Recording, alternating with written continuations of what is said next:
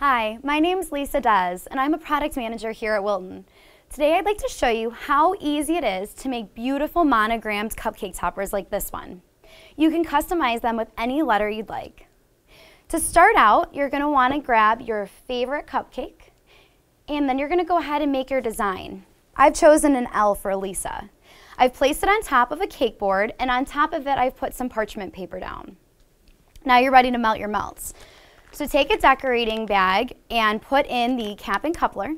This microwavable cap is really great because it keeps your microwave mess free by containing all of the melts inside the bag.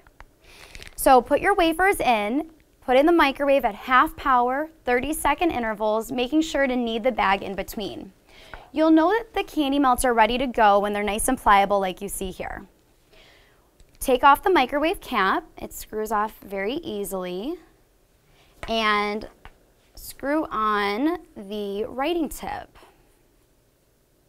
Okay, and so now you're ready to trace. So go ahead and follow your pattern and trace your letter.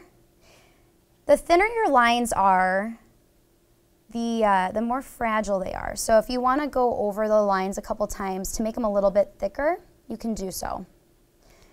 When you're done, if you want to make them really smooth, just give this a nice little tap, like that, and then you're going to pop it in the fridge for about 3 to 5 minutes or until the candy melts have hardened.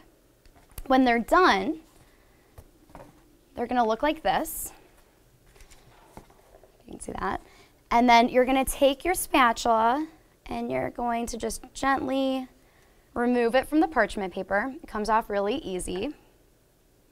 And then place this right inside of your cupcake. And there you go, an adorable monogrammed cupcake.